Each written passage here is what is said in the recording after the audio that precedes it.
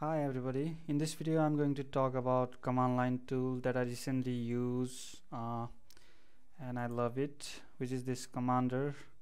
The reason I love it is it has both the Windows Cmd features as well as bash features.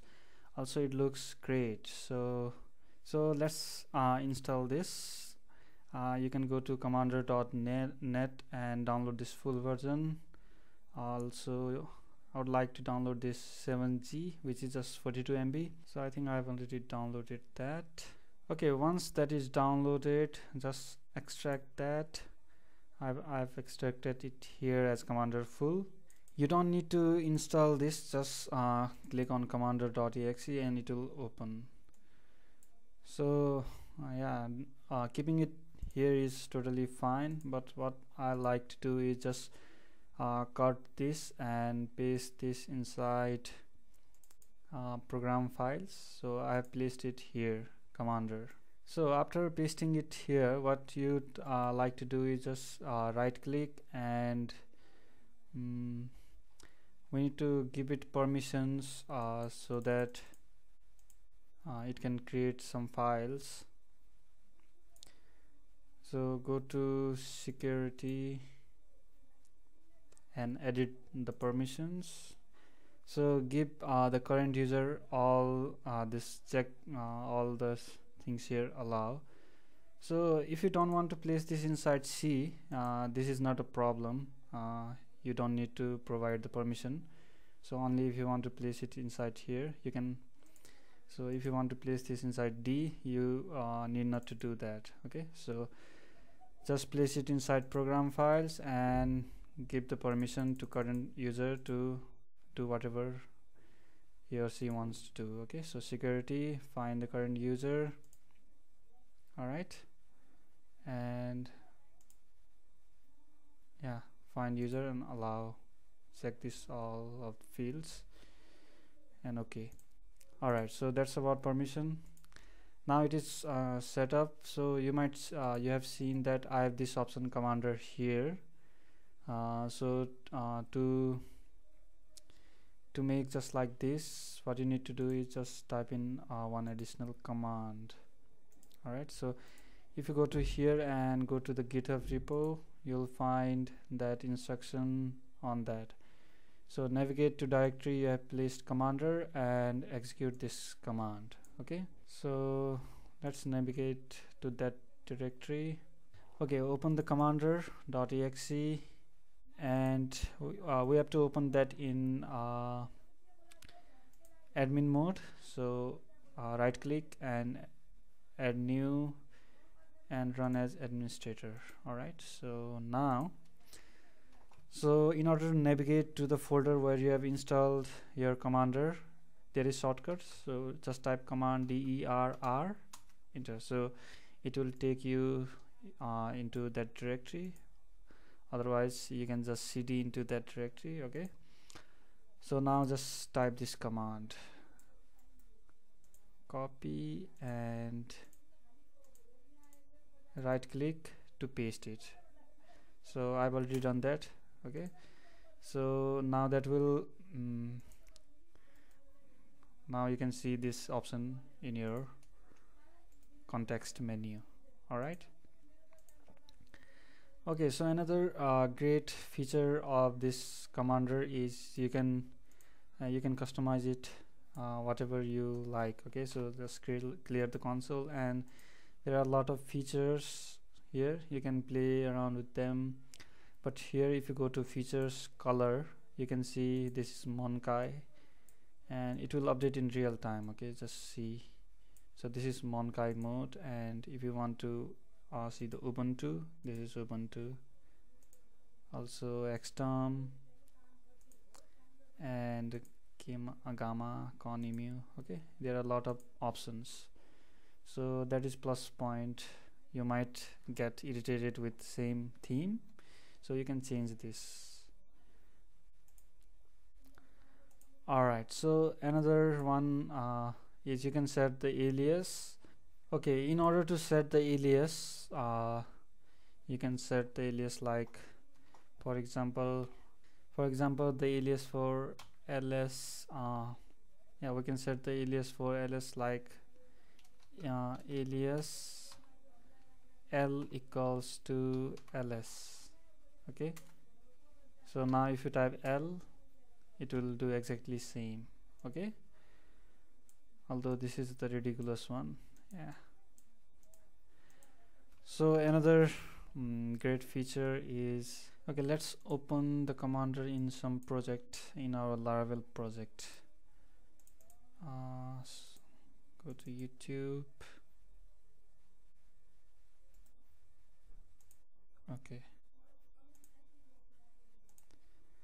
so now you might want to set the alias for PHP Artisan. So you can set alias part equals to PHP Artisan.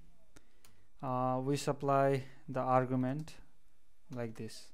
So we might type PHP Artisan and other arguments like make auth or make something. Okay, so this is the placeholder for that. Now if we type part, yeah, we can see all the commands related to PHP Artisan. So we can supply other argument like part route list. Okay, so it will show the list of route. Yeah, so this is how you set alias. So let me show you where this aliases are stored. So let's clear this. Type cmder, it will take you to the directory where you have installed Cmder, and just ls, so cd into config and ls. So here you can see this file, user aliases.cmd. so open that in vim. So vi user alias.cmd. okay, so this is text file. Here you can see these all commands. Okay, so we have set this this. Okay, or you can directly write it here. So I have written couple of these aliases. All right, also you can open in Sublime. So subl users / alias. Okay, so it will open up this in alias. So okay, so this is all about alias, setting alias. So next we want to learn how we can integrate this with IDEs. So first we'll take a look at Sublime. So let's close everything. So I've opened this folder project. So in order to set this terminal with Sublime, what you can do is first you want to install the package called terminal. So just search for terminal package. So terminal I've already installed. So after installing terminal, what you can do is just Ctrl+Shift+P and type terminal and setting default. Open this folder, file. So here option for terminal, what type of terminal you want to use and parameter you want to pass. So instead of changing this file, I'll open the setting user. Okay, so here I placed this line. This is the location where I placed commander.exe and this parameter. You can find this command over here inside this package control terminal. So for documentation for terminal package for Sublime. So this is the command, just paste it in. And now if you type Ctrl+Shift+T, it will open the commander. Okay, so this is handy. You can minimize it using Control tilde. It will minimize, and same keystrokes for maximizing it. So one more feature, if you right click and attach to, so I don't know you like it or not. So if you want to attach it to any program that is currently running, so here is Sublime Text, so I select that and attach. So what it will do is it will just attach that inside the Cmder. So in this tab you can see this Cmder, and in other tab you can see Sublime. Alright, okay, so you can close this tab using Control W. Okay, so this is how you integrate with Sublime. Also, if you use Phpstorm and you want to integrate this, this is slightly tricky. Okay, in order to integrate that with terminal over here, so if you want to Cmder as a terminal in Phpstorm, so you need to do two additional steps. One is, first you need to add the Cmder root, so where you have installed Cmder in your environment file. So let's do that. So right click on this PC, properties, and advanced system setting, and go to environment variable. So here you need to add this extra variable. So the way you add that is using new, so name it Cmder root, okay, and put the path here. Okay, so wherever you have put your Cmder folder, so browse to directory, and from here you can go to that directory. So yeah, like this. So make sure just like this, okay, not like Cmder, don't reference the Cmder.exe, just folder. Okay, so after that save that, okay, and confirm that. So now let's go to Phpstorm and open file settings, and here just search for terminal,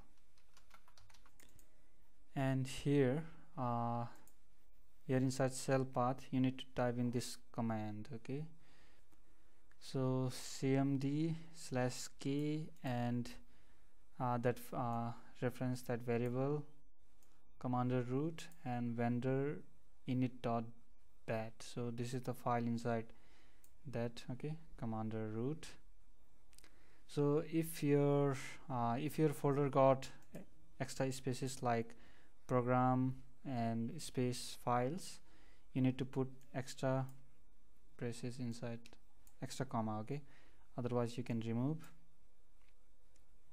So I have Cmder inside this location, so I got this space. Okay, so you need to provide the extra quotes, otherwise if your directory do not contain that, you don't need to, just remove these extra quotes. Okay, alright, so after that just restart it and you'll see the new terminal.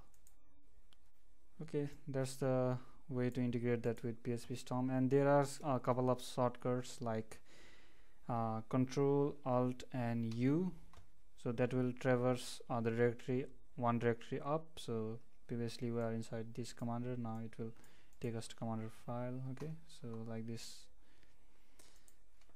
and you can use Linux command ls. Okay, and yeah, you can create multiple console here. So if you want to use PowerShell as admin, bash, okay, there are a lot of options down here. So this is all about Cmder. You might want to give it a try. So I'll see you in the next video. Bye.